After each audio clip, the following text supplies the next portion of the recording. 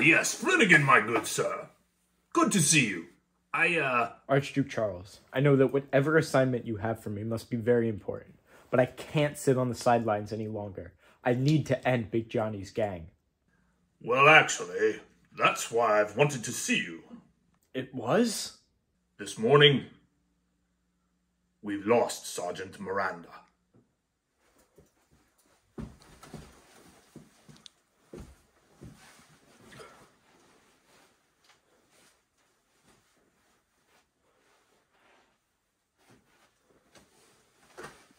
Well, you see, she was on a patrol when... Squawk, squawk! Molly want a cracker? Yum, yum! I want a cracker!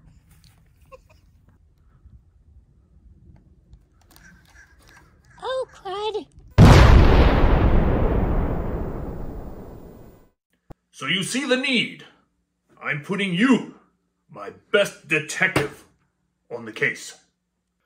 It's been 2 weeks to the day since we defeated Algernon. You'd think I'd be happy, but in those 2 weeks I've lost everyone I ever cared about. First, Nigel Humphreys, devoted servant of the Yam God, was killed by the same zombies he refused to believe existed. Then my best friend, Mr. Warbles, was reassigned to the Railroad Crimes Division. Sergeant Miranda got ambushed out on the street, and then, worst of all, my beloved Anne was killed by Big Johnny's assassin, while I sat by, helpless to stop it. I've spent the past 2 weeks tracking him down, only to find myself confronted by a truckload of bad memories at Anne's bar. Oh my, it's so good to see you, Detective. Where's Anne? She's dead, Merv! Big Johnny's goons were after me, but they got her instead. After all that, we rescued Nigel too, just for him to die from Algernon zombies. They're in a better place now. They're dead, Merv. Dead. Sure they are, Detective, but there's nothing you could have done for them, and there's sure as hell nothing you can't do by crying about it. There is something I can do, Merv. I'm gonna find Big Johnny, and I'm gonna kill him. I'm gonna kill him dead. My leg! I can't feel my legs. Where's my arm? Oatmeal raisin! Pardon my language, dear Mr. Fortescue, but look at how badly that chap's been mangled. We must go to him at once. I haven't seen a fellow done in this ugly since I was midshipman of the Majestic at the Nile. I was standing right beside Westcott, sir, when he took that musket ball to the throat. Gurgling and bleeding all over he was, sir. You were on the Majestic, Fortescue? Fascinating. I was third of the Orion at the time. Capital man, that Sam Juarez. Did you ever get to meet him, Mr. Fortescue? No, sir, but our very own John Wellington was in the Superb at the 2nd Algericas, and he never stops going on about him. Oh, the Master's first mate Wellington. Yes, sir. You've never lived till you've heard him tell the fates of the real Carlos, sir. Oh, well Enough of this. Are you two gonna help me or something? Zeus! Sorry, old man. Quick, Mr. Fortescue, take his other arm. We've got to get him to the doctor right away.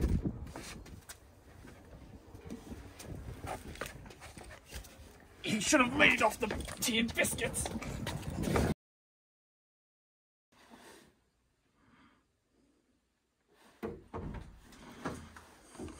Wonder I'm moving your dead, Alfredo. That's right, you crazy criminal. Come with me. Now, Detective, I'm sure we can come to some arrangement. Sure we can. But I'm here, and so are you. Big Johnny. Big Johnny's dead. He was getting slow. He was getting weak. Some of his boys got restless. Then who ordered them to kill me? Who killed Anne? You're still mad about that, aren't you? She was my wife, Alfredo. I loved her. She was my joy, my crown. It was just business, nothing personal. You broke your promise with the family, and our new boss got his revenge. And now I'm gonna get mine. Well, let's not be hasty now. Who's this new boss? Go to hell. Tell me. Okay. To tell you the truth, I've never met him. He's in hiding. He gets all his letters through a middleman, though. So I don't know who he is, but I know where you can meet him. When's this next meeting? And who delivers it? We do it by dead drop. Next meeting's tonight, but I've got no idea who delivers it. We do it by dead drop. I never see the guy. Then I have no more use for you.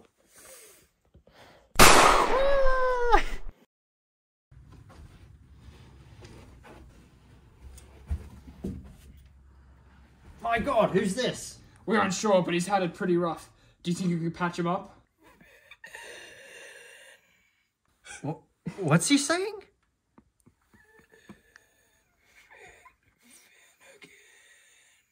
Carcinogen? Does he think he has cancer?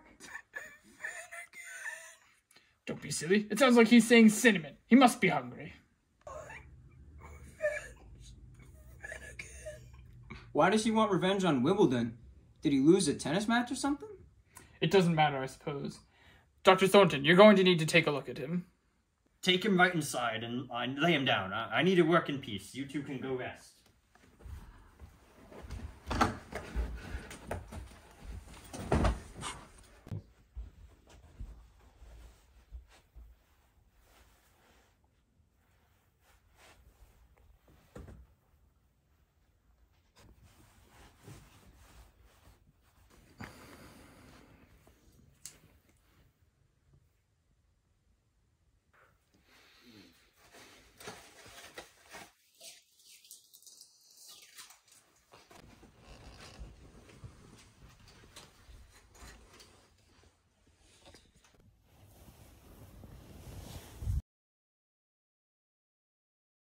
The wind roared down the city streets like an angry horse.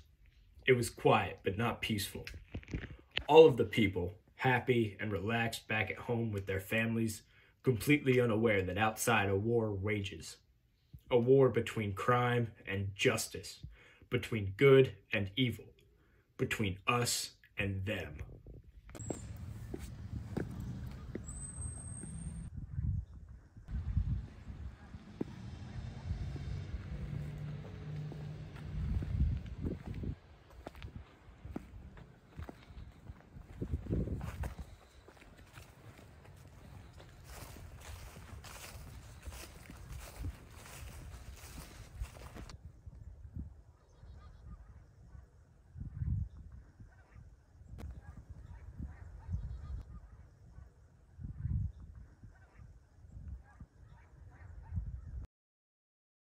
So what do we do with him, sir? Does he join the crew?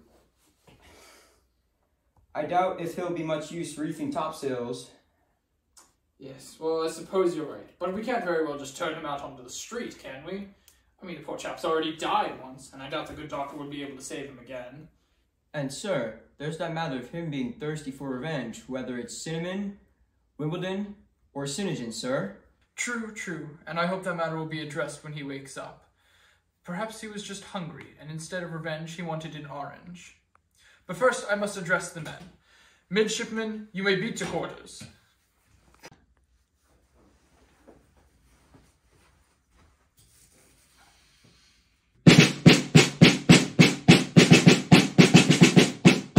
Me gallant crew, good morning. Sir, good morning. I hope you are all quite well. Quite well. And you, sir? I'm in reasonable health, and happy to meet you all once more. You do us proud, sir.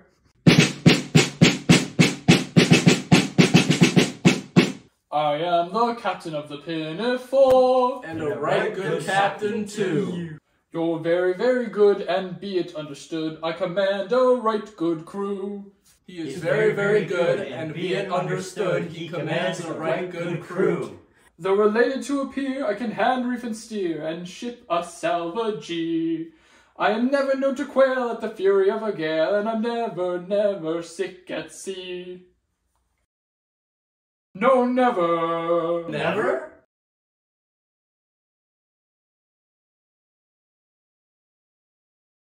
Then give 3 cheers and 1 cheer more for the hardy captain of the Pinafore. Then Give 3 cheers and 1 cheer more for the hardy captain of the Pinafore. Oh, look, here comes Dr. Thornton now. Tell me, Doctor, how's our patient? Well, I think it might be time to complete the procedure, Captain. And I might need your help with it too, if I may. Of course. Let's go resurrect our fallen friend now.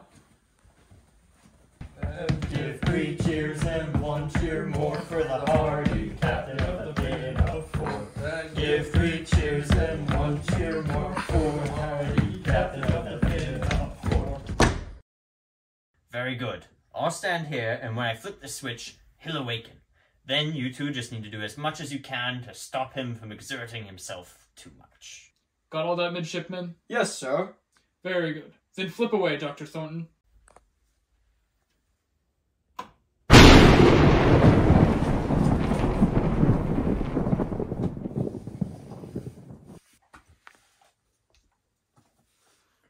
Who are you?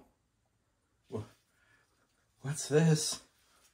My name is Captain Putnam of His Majesty's Royal Navy. We are joined by Midshipman Fortescue and your savior, our physician, Dr. Thornton.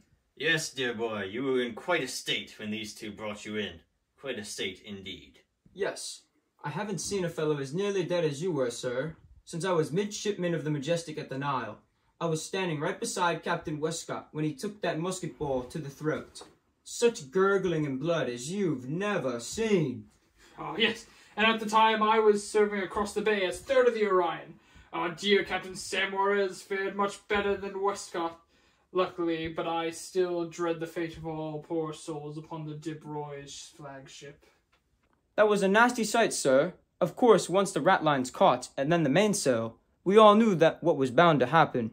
But the sight, that fireball, the death of over 1,000 men and boys, all gone in an instant. Splinters raining down over the whole bay like hellfire, their corpses littering the water, their lifeless eyes staring up into the sky above, as if waiting for heaven's judgment to be passed upon us. The men who murdered them, the waters of the Nile running red with the combined blood of friends and foe, thousands of young widows barred from ever seeing their beloveds again, parents never again able to lay eyes on their sons, children too young to understand that their fathers died as heroes, saving England from the dreaded grasp of Napoleon's iron fist of death. What? Well, we've told you who we are. Now who are you? And why were you injured so badly? Well, I'm Nigel Humphreys. I'm a gardener. I even used to have my own TV show where I'd show people how to grow stuff and teach them how to garden. It was fun. But then I had to fight an evil man named Algernon Grady. And after defeating him, I got attacked by an angry mob. They ripped me apart. This. I had to use all of my expertise to save you, and sadly, that required replacing much of you with robot parts.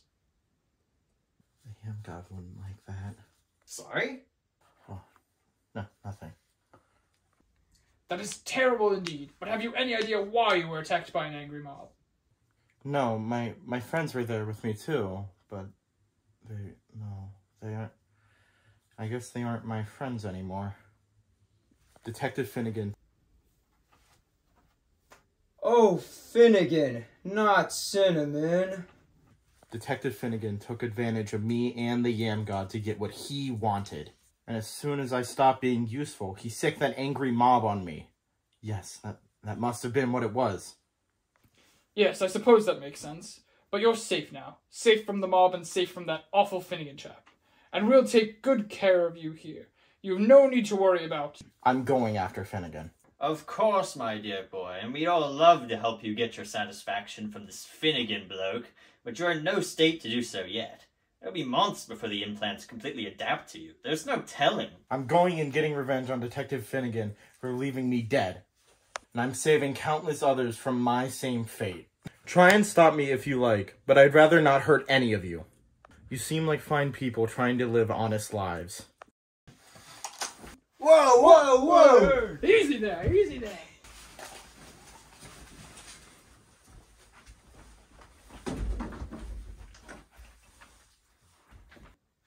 All hands, charge!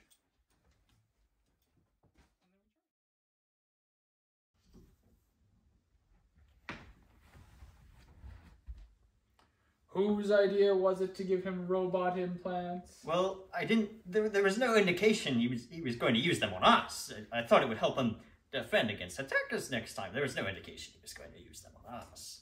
Yes, well, let's go track him down before he hurts anyone else.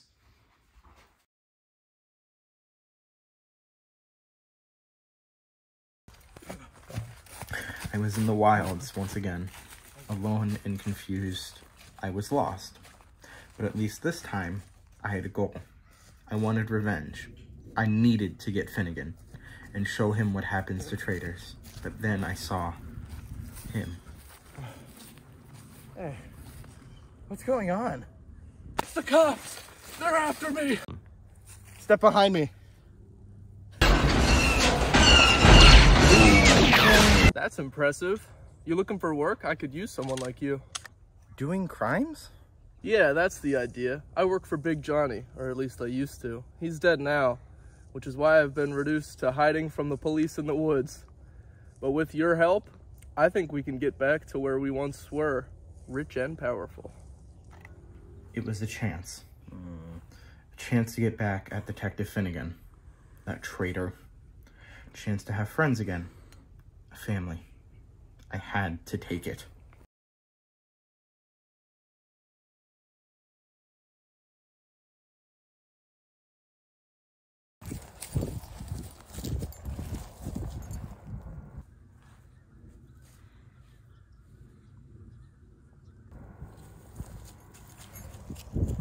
Over the course of that week, I worked my way up from entry-level thug to cream-of-the-crop mob boss. First, I ordered a hitman to kill Finnigan.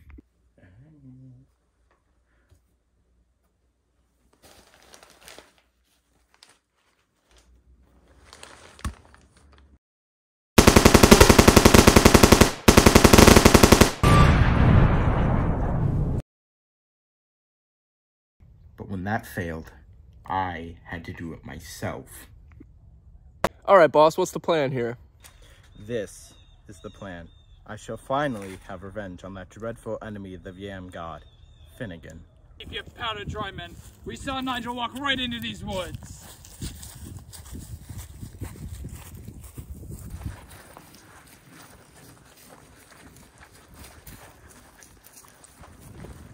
No, get back here, Finnigan. You meddling mariners. I almost had him. You left us no choice. You killed and threatened dozens of innocents, joined the mafia, and you expect us to just stand by and let it go on? Listen to me. No, you listen to me, you hooligan. You aren't a bad man, Nigel, but this revenge quest isn't right. You've got to... No, Captain. I'm sorry. As long as that detective's loose, the whole world is in danger. I need to do this.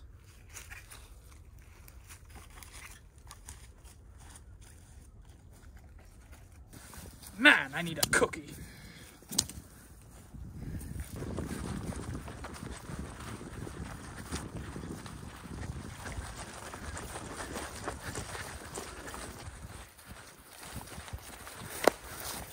All right, buddy, wrench. Jeez, this ain't football, man.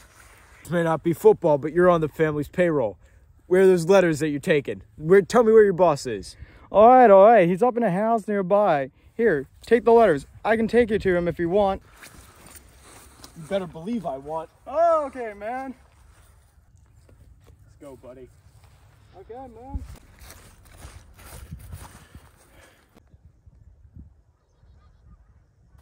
Well, we lost them. But Marius is with Finnigan now. Let's go and drive back to the family headquarters. Yeah, boss, sounds good.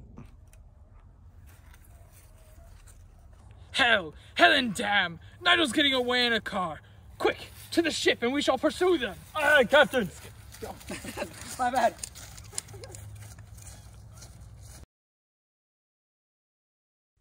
Hey, boss, can we stop at the store quick? I'm kind of hungry. Yeah, sure. You want anything? Nothing in that store could possibly satisfy me. I thirst for only revenge, not but the blood of my enemies. All right, I think I'll get a baguette and some cheese. I think that'll be pretty tasty.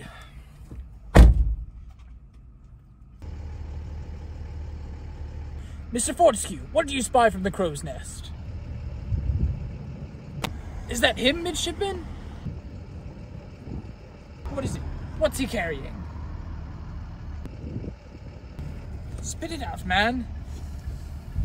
He's carrying a baguette. This is a dark day. To see that, as a captain of the Royal Navy, as a paragon of all that is good and just in the world. That's stretching it a bit, don't you think, sir? I mean, India, Africa, Shush. China... The main point is that Nigel has a baguette, go. which means now he serves our mortal enemy, Napoleon Bonaparte. Now more than ever, we must put a stop to this.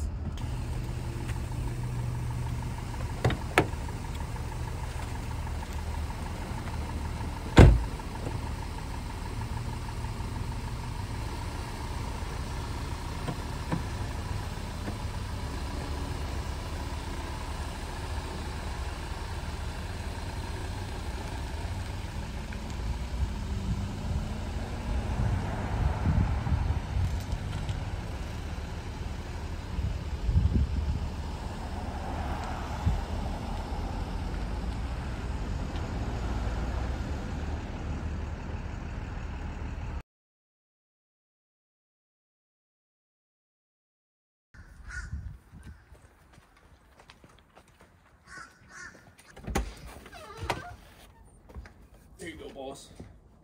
Thank you, DJ. It's good to be home.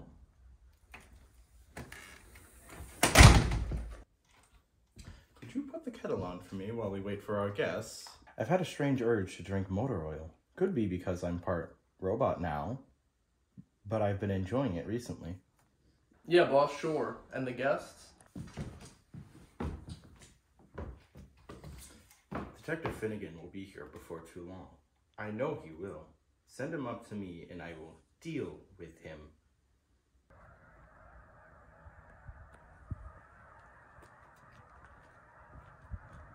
Is this the place? Why would I lie when you're about to kill me? Open the door, Marius. All right. Hey! Hello, detective. Could I interest you in a motor oil? I'll pass, thanks. Where's your boss? I'll take you to him.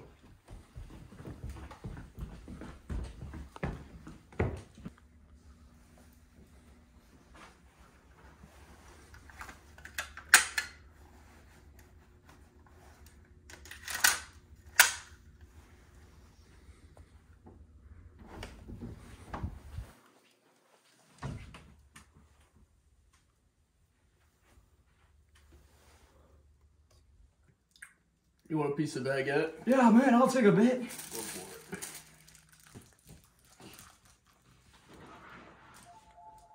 Were we expecting anybody else? I don't think so. Who are you? I am Sir Arthur Putnam of His Majesty's Royal Navy, and you, French soldiers, I implore to drop your baguettes. No way, I paid $6 for this. Then you leave me no choice. Mr. Fortescue, you may clear for action. Yes, sir.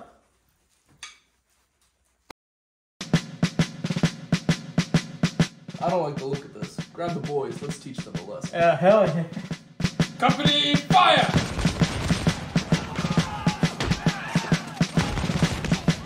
Quick, everyone, we must stop Naruto.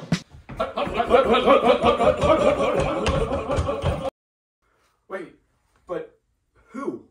As I suspected, you are so heartless you kill with no forethought to your victims. Indeed, it is I, the reforged Nigel Humphreys. But Nigel, you were killed by those zombies. There was nothing that we could have done. So you left me there to be torn apart by that angry mob? You're a detective! Surely you could have gotten control of the situation and arrested a few of the instigators. But they were zombies, Nigel. Zombies! But zombies aren't real. But I don't want to hurt you, Nigel. I want to help you. That's what you said last time. You were just using me to get back at your rival, Algernon Grady. And as soon as we were done, you got rid of me. Nigel, what happened was terrible. I never meant for it to happen. None of us did. But when we went after Algernon, when we crossed Big Johnny, we knew the risks. Nigel, I'm putting an end to this. Company, prepare to fire. What? No! Fire!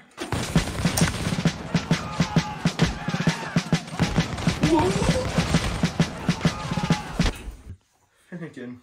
No. Nigel. Nigel. You sacrificed yourself to save me while I was trying to kill you. You really are my friend. But now... Hush, Nigel. We don't want revenge anymore. It's finished. I love you. I love you all. Wait, there's no blood. Are you sure you're dying? I'm pretty sure. Wait, did you miss me with all your shots?